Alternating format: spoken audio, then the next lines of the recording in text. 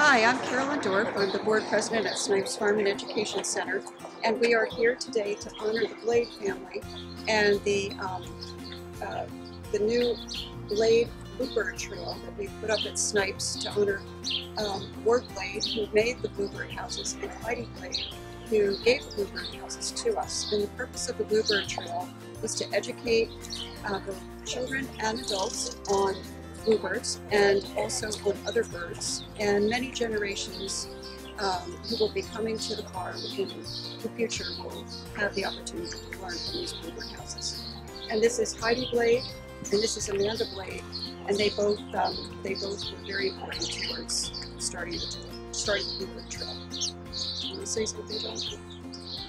So the Bluebird Trail and the work that Ward Blade did to create these boxes is, for me, part of a bigger vision of environmental restoration on the farm. Bringing the bluebird back as a key species to an area where it really has been missing for maybe some generations is maybe the first step toward a big environmental restoration that involves habitat, reforesting, holding the water, harvesting the water, farming in new ways that regenerates the soil rather than depletes the soil.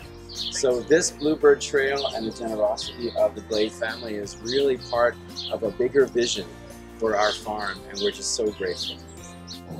And really, the whole idea is the bluebird houses that are in the farm area will really be used just for the children in camps.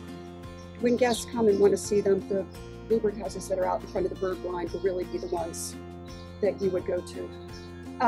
But part of the legacy of both Heidi and her father who built the houses and then donated them to us with Heidi's help, is that these houses will go a long way towards generating so much education for many thousands of children over the next many years.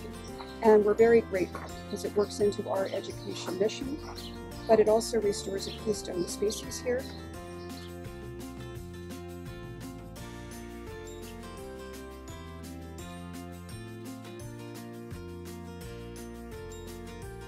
So I just want to say thank you to the Blade family for their donation of the bluebird houses to create the Blade Bluebird Trail here at Snipes Farm. And we hope that many generations will come to visit us. Please come visit us now. Come explore the trail. We're open on Saturdays from 9 to 1. And you can take a tour. Anything else, Jonathan, do you want to add? Check us out on social media. Check our website out at snipesfarm.org. And we look forward to having you here on the farm. Thank you.